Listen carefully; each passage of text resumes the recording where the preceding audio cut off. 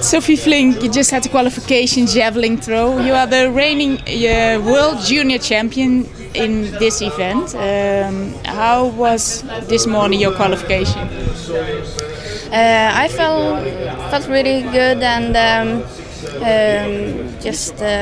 in great shape, and my first throw was the best, and the competition throw wasn't so good because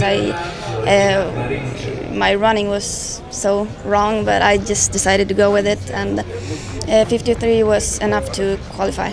Yeah, because you only needed 52, so one throw is enough.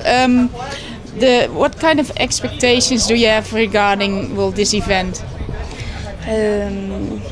Well, I'm hoping to be better prepared for the final tomorrow, and I'm gonna do my best, and hopefully I will break my personal record. Your personal best is 61:40. Let's look a little bit at your season. How has your season been going so far? Pretty good. I started with 57:26, and after that I've been throwing 60:96, which also was the B limit for Moscow. So I'm very happy about that. So I think it's a great season so far. Well, if you see javelin throw, sometimes some seasons are going very well. Some seasons javelin throwers get some troubles, and they work on a new technique. Have you been trying something in the winter to work on your technique?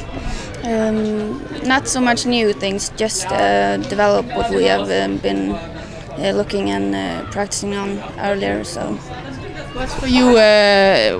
Where do you focus on once you're in the field? I'm focusing on being high on my toes, or what do you say? Quick, and then to close my left side, so I get all my power straight in the javelin. Well, also with qualifying for Moscow, for you, this is a European Junior Championship. You can also go to the World Championships in Moscow. What is more important for you? This competition is I think it's the most important competition this season. Moscow is just a bonus. Thank you very much and good luck. Thank you.